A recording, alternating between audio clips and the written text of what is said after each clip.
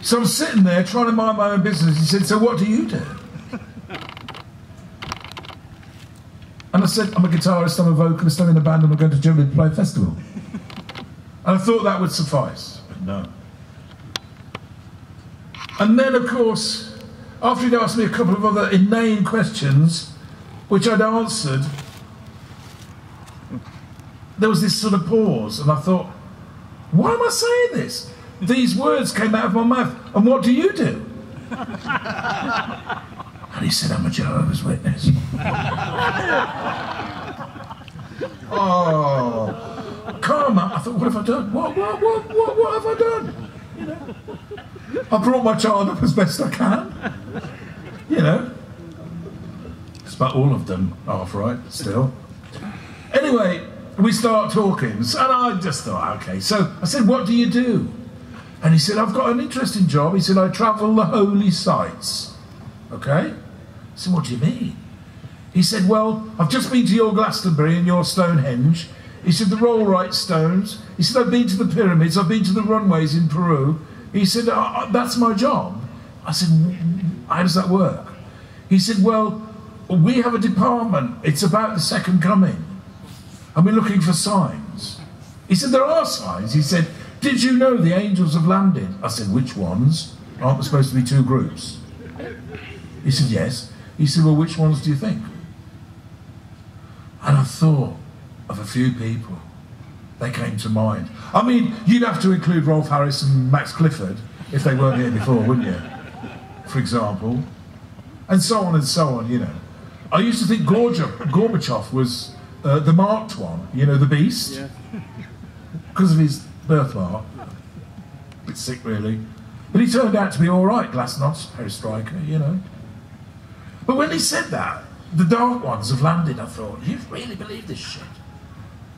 But I tell you what, if you're an end-timer, like Bush's family friends group, for example, you know, the American presidential family, a lot of their mates are oil magnates and end-timers. If you believe the time is near, what does it matter if an oil tanker crashes on the rocks, fills the sea with oil, because the forecast is predicted. The world's got to fuck up before Jesus comes back. So why not give it a push? A little bit of radiation here, a little bit of plastic in the sea there, you know, that kind of thing. Give it a little push. So I'm listening to all this stuff, and I'm thinking, it's very interesting, but when I first went to London in about 1968, there was this old boy walking up and down the street with a placard on him, and it said, the end is nigh. And I swear his grandson's still doing it. So, you know, when you've grown up with all these people saying, we're near the end, you know, and the lamb's going to come back, okay. If you look at the world right now, I mean, no wonder they see the signs. I mean, they're everywhere, aren't they? You know, we're facing doom and destruction, just like it says in the Bible. You know, don't eat prawns on a Tuesday afternoon between 3 or 4 o'clock or something, it says in Leviticus. You know, all that total shit. People sort of basing massive political decisions on it, for all I know. You all right, mate? It's all right. Yeah. So, you know, it's all pretty mad. And then I thought about it. The rapture, that's what the Yanks call it, the rapture. The rapture is when the Lamb comes down and he goes, and all the graves with all the good souls in them, fly open, and they all fly up, right? They leave the earth and they ascend to heaven. And I thought, do you know what? I'm going to be stuck down here with people like you. Aren't I? Yeah. It's true, isn't it? You know it. I just look at you, I can tell. I can read your auras. So, I wrote a song about the old bastard, and it's called There's a Hole in It.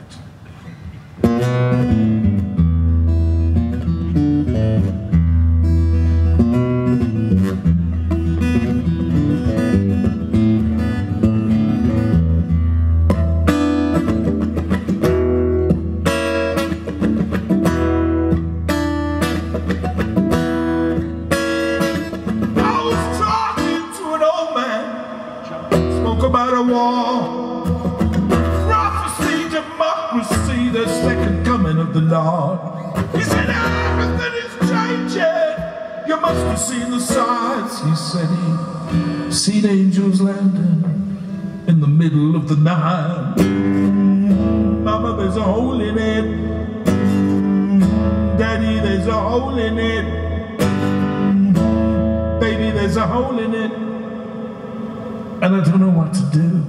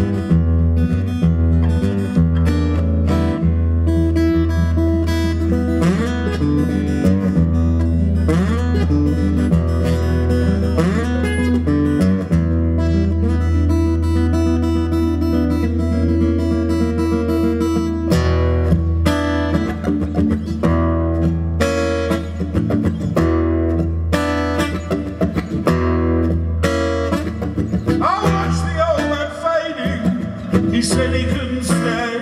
I said, I just want to be clean. He said, you need to be saved. He was talking about the rapture, how it has to get much worse.